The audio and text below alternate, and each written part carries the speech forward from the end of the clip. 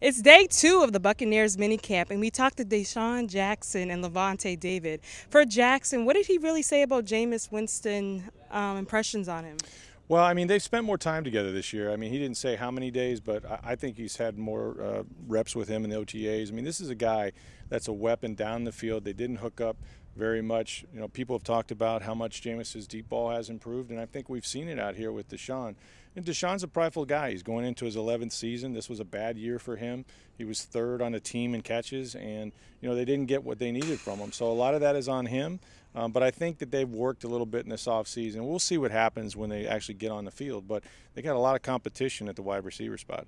And you know, last year he nailed during the national anthem. What did he say about that today? Well, it was interesting. I mean, you know, there's been a lot of talk about that, and I think Deshaun's one of these people that believes in you know, First Amendment rights. He talked about that, and he talked about, you know, in the past about the social injustice. But as a team, they really haven't discussed it. I mean, we're so early in the offseason that I think there will be a talk. I think the Bucs last year decided that they would all do something as a team, you know, whether it was stand, kneel, whatever, and they did stand for the national anthem. But there's a lot about this policy we don't know yet.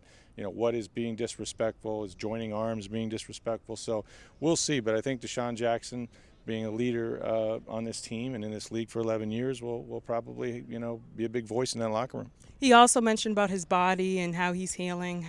What did he say?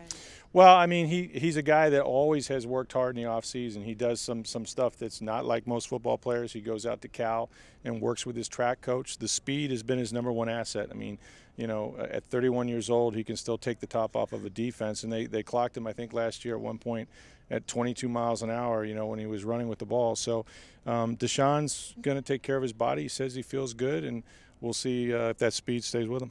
And for Levante, he talked about this competitiveness on the fields and trash talking. Yeah. What? Well, they're having fun, and I think that was the thing he said probably the most, right? He kept repeating how much fun it is practicing, and the best teams are just like that. I mean, this, as much as this is a job and they sweat through the entire offseason and training camp, football's a game, and I think the best teams do go at it, and you know, the old term, the cliche, steel sharpens steel, but that's really true. I think you have to establish that in practice, and I think it carries over. And you know, if you're good on defense, you make the offense better, and vice versa. So you can see out there's a lot of talking. It starts with Quan Alexander and those guys, but they are having fun, and that's usually a good sign. It means it's competitive. He brought up last season and how we're moving forward this season. What is he looking forward to?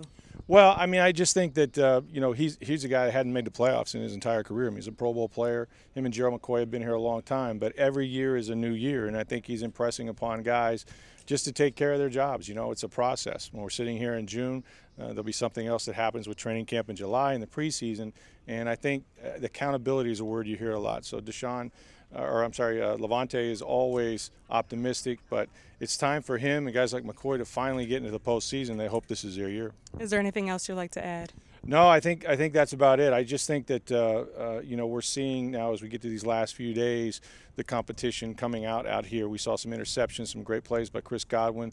Greg Allman's going to have a story on him, so make sure you check with TampaBay.com to read that. Well, thank you so much, Nick Stroud. I really appreciate it. I'm Allana Barefield reporting for the Tampa Bay Times.